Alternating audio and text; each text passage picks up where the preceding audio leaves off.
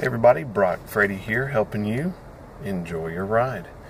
2008 IS 250. This vehicle has a display button here on the steering wheel, and it controls the readout of the dash in the center where it currently says outside temperature is 43 degrees. So as I push that, it scrolls through the information there. Okay, now gear position, I'm going to put it in gear, and that's gear position 1. I can shift the gear shifter over here to manual. This is regular drive. I can shift it over here to sequential shift, and that allows me to change gears here. You push it forward to upshift, you pull it backward to downshift, and you can see the readout right there where it says 3, 2, 1. And so you see the little dots beside the 1 where it says gear position.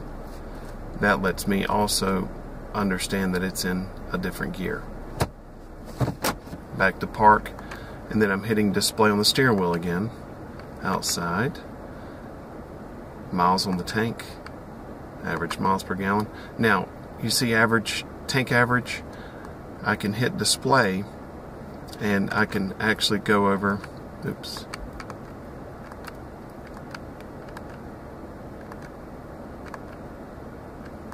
and where you saw the display readout that said right here average miles per gallon, in order to clear that out you can hit display, and I actually recommend hitting display like that and clearing that out, the average miles per gallon, when you get a full tank of gas. That way you can know exactly what your miles per gallon is per tank of gas.